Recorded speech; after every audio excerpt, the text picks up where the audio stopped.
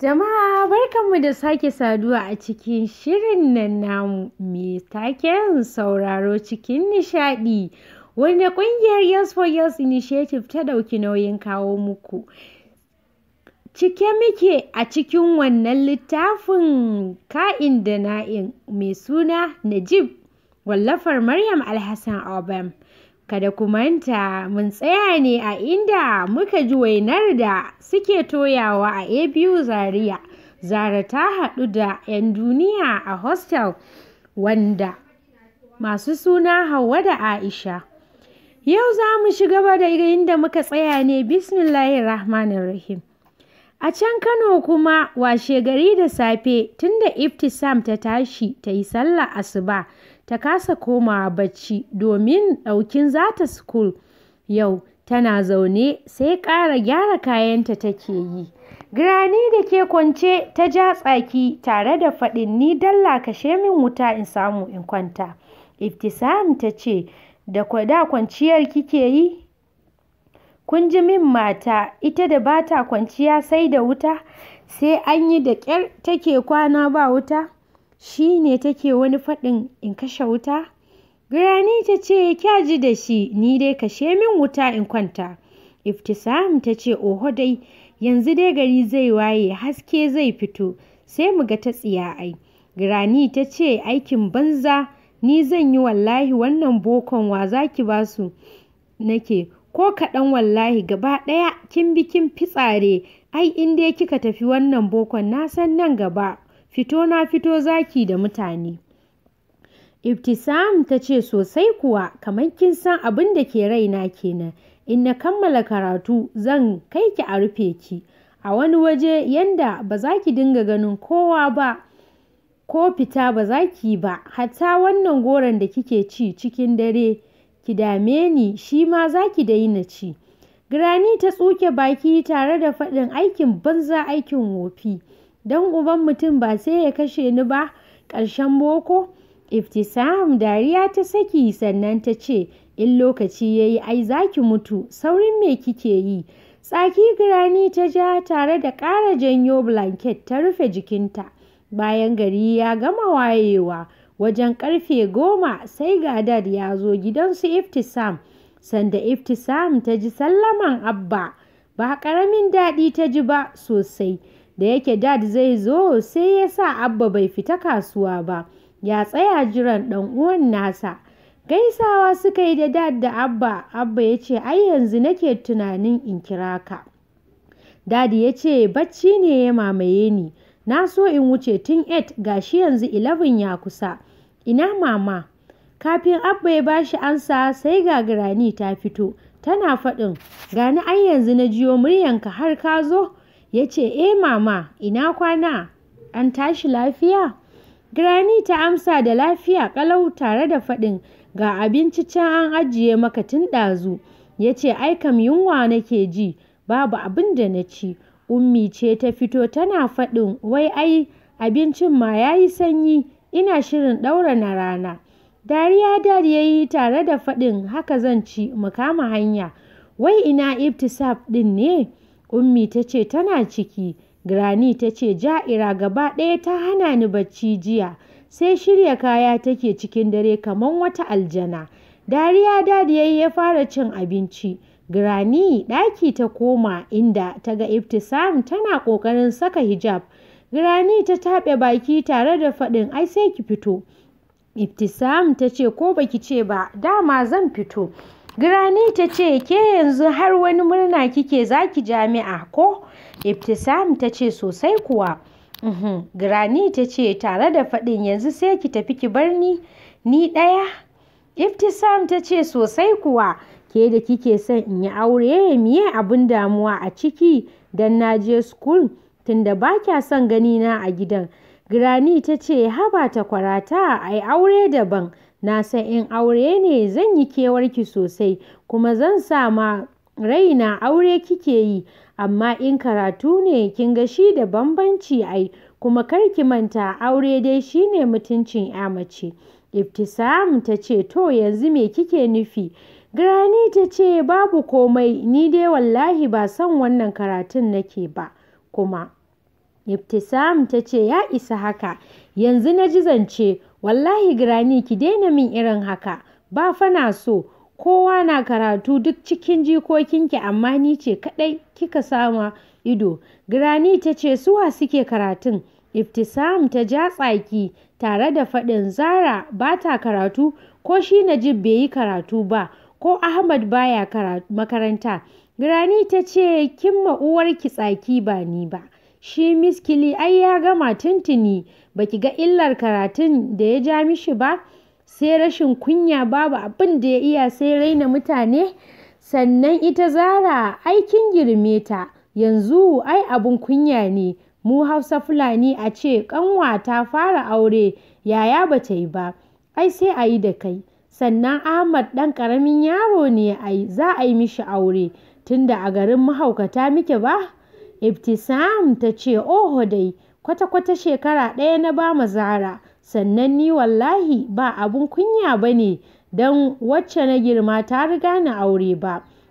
Tab, lallai ma Granny, to kunyar me zan ji bayan na san aure lokaci ne? Granny ta cabe da faɗin ina ko za ki ji kunya, ai baki santa ba, ni wallahi kina bani tsoro. Ibtisam ta ce ke kika ga wannan, shi fa aure lokaci ne, amma ku Hausa Fulani sai ku dinga ganin kamar mutum ne baya son yi. Yo ko da ina son yin auren ai ban isa in yi ba, sai lokaci ya yi, amma duk ku bi ku damu mutum, ya ƙi aure, ya ƙi kaza, wallahi ku cire al'ada ku kama addini. Granny ta ce uwarki muka kama in ba addinin ba? Wallahi Ibtisam ta ce al'ada mana wacce kuka mai da shi kamar addini. Granny tsaki ta ja tare da faɗin na fi ki sanin aure lokaci ne, amma da niyya ai, tunda in baka da niyya auren ta ya lokacin zai zo. Ibtisam ta ce ni fa kin ga Granny ban son surutu, kawai ki tafi ki bar ni. Granny ta ce oho dai, aure dai nan da wata 5 dole ne za a yi miki shi. Za mu kai mutum don ubansa ko baya so dole ya zauna sai mu ga boko ai. Tsaki Ibtisam ta ja tare da fita ta nufi falo ta bar Granny a nan. Tana faɗin aiko mutuwa zaki sai an yi wannan bikin yarinya kamar mai iska. Ko da Ibtisam ta fito falo gaida Dad ta yi cikin girmamawa. Dad amsawa ya yi tare da faɗin ina fatan kin shirya mu kama hanya ko? Ta ce na shirya. Ya ce to ɗauko kayanki ki kai mota, direba ya sa miki a but mu zo mu wuce. Tashi ta yi ta koma ɗaki inda ta iske Granny ita ma na ƙoƙarin fitowa suka ci karo. Granny ta ce au faɗar da ni za ki yi? Ibtisam ta ce sorry ban ganki ba ne. Granny ta ce miye soro? Ibtisam ta ce ki yi haƙuri nake nufi. Granny ta ce yau na ga tsiya, ke fatin da za ki tafi wannan makarantar kike nuna mana isa. Kike ganin kin isa da mu, wuyanki ya yi kauri. Ibtisam ta lura da Granny fushi take yi don za ta tafi school ta barta. Don haka dariya kawai ta yi ta wuce ciki. Granny ta yi gaba tana mita. Ibtisam ɗauko kayanta ta yi ta fita da shi ta ba direba ya sa mata a boot. Granny na zaune a falo tana galla mata harara. Ibtisam kam dariya take ta yi ƙasa-ƙasa. Abba ya kira sunanta da mamana. Ta ce na'am Abba. Ya ce to ina son ki sani kin san yanzu da ke da matar aure ba bambanci. Bambancin kaɗan ne. Kin san me yasa na ce haka? Ita matar aure an ɗaura aurenta, mutane sun shaida. Dama shi aure shaidu yake buƙata. Idan aka ba da sadaki sai shaidu kuma. To ke mun amsa sadakinki, saura shaidu kawai. Ina son ki sani mun amsa kuɗin sadakinki domin mun ba Kabir ne ke, kuma mun yi bincike dan gidan mutunci ne. Ina son ki ji tsoron Allah. Ko da kin je makaranta, kar ki kula kowa, sannan ki kame kanki, kar ki manta in mun ba ma ganinki Allah yana kallon ki, shi da ya halicce ki. sannan ba tsoronmu muke so ki ji ba, face ki ji tsoron Allah da ya halicce ki. A nan dai Abba ya yi ta mata nasiha, kuma ya nuna mata yadda za ta kare mutuncinta, kuma ba zai tsaya dogon magana da ita ba. Kina da ilimin addini, abin da zan faɗa miki a matsayina na mahaifinki shine ki ji tsoron Allah duk inda kike. Allah ya yi miki albarka. Ibtisam wani irin hawaye ne yake zubo mata tare da amsawa da amin. Ummi ta ce, to Allah ya taimaka, abbanki ya gama cewa komai, sai dai in ƙara da komai kike bukata. Ba mu ce ki tambayi kowa ba, ki kira mu za mu baki, ko da kuwa wanda zaki aura ne kar ki tambaye shi, domin har yanzu nauyinki yana kanmu tunda kina gabanmu. Allah ya ba da sa'a ya yi miki albarka. Ibtisam ta amsa da amin. Dadi ya ce, to bari mu kama hanya tare da tashi. Abba kuɗi ya ba Ibtisam 20,000 tare da faɗin gashi ki riƙe wannan, ya kamata ki buɗe account. Ta ce na gode Abba tare da faɗin zan buɗe insha Allah. Zara na da account, in za a yi mun saƙo sai in yi amfani da shi. Abba ya ce hakan ma ya yi. Granny ta ce Allah ya kiyaye hanya. Tana faɗin haka ta yi ciki tana 'yar share ƙwalla. Yau Ibtisam za ta karatu ta barta ita ɗaya, ba ta da abokiyar hira. Granny kaf jikokinta ba wanda take so kamar Ibtisam, sai kuma Miskili duk da ta fi son su. Su Abba da Ummi har waje suka raka Dad, inda Abba yake faɗin wannan makarantar dai Mama ba ta son shi. Dariya Dad ya ce, ka san ita Mama ba za ta gane muhimmancin ilimi ba, gani take duk wanda ya yi ko zai je tana mishi kallon ɗan iska, kuma ba haka abin yake ba. Duk da akwai marasa ji, ai ba duka aka zama ɗaya ba. Abba ya ce haka ne, amma yaran dai sai a hankali. Ka san mu ke kasuwa muna ganin yara 'yan makaranta wanda suke zuwa siyan kaya. In ka ji irin fitsarar da suke, babu kamun kai abin dai sai addu'a Allah ya shirya mana zuri'a. Dadi ya ce amin.